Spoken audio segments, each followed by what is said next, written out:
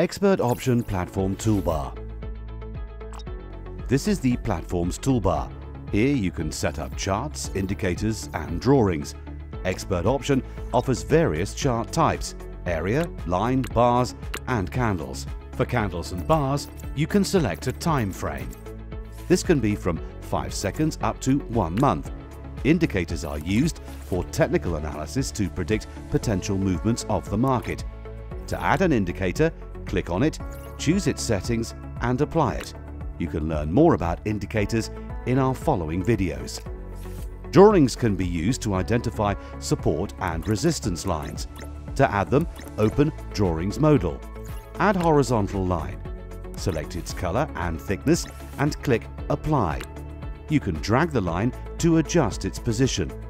If you want to remove a drawing or an indicator, go back to the toolbar.